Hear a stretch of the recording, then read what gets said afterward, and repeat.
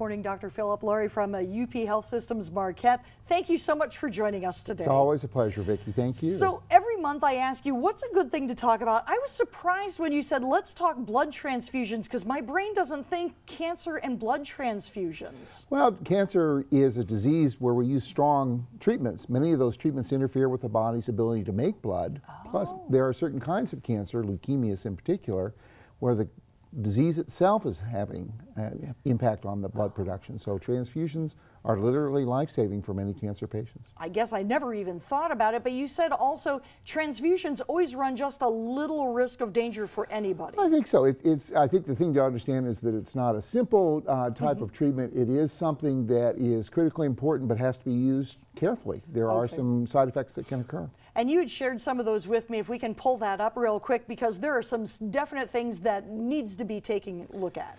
We've come a long way. I think it is important to emphasize that years ago we didn't recognize the infections that could occur, and there was a very large number of people who developed viral infections of various kinds from transfusions. Better, but not completely eliminated. Still a small chance. More importantly, though, there can be reactions to blood transfusions, allergic reactions.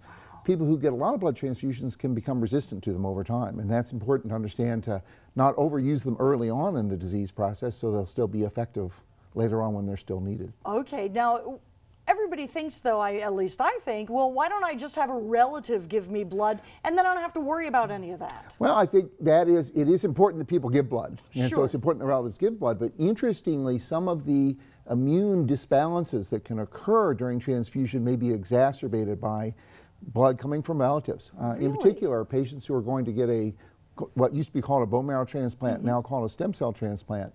If they receive transfusions from relatives in advance of the transplant, that may interfere with their ability to successfully go through the transplant itself. Wow, I didn't even realize that. So for people who are looking to give blood donations, there are a lot of events that go on across the Upper Peninsula. Absolutely. There are blood drives that are occurring pretty much several times a week in various places in the Upper Peninsula, and I think I would strongly encourage everybody to consider giving this what can be a gift of life, and to do so when one of the blood drives is in their neighborhood. Well, now I know that in the next slide that we've got here, we do have a couple of them that are coming up. I was saying that we're going to have some here at TV6 coming up in the weeks to come, and there are other ones, if we can pull that up real quick, taking a look at other places where you can give blood transfusion or blood donations.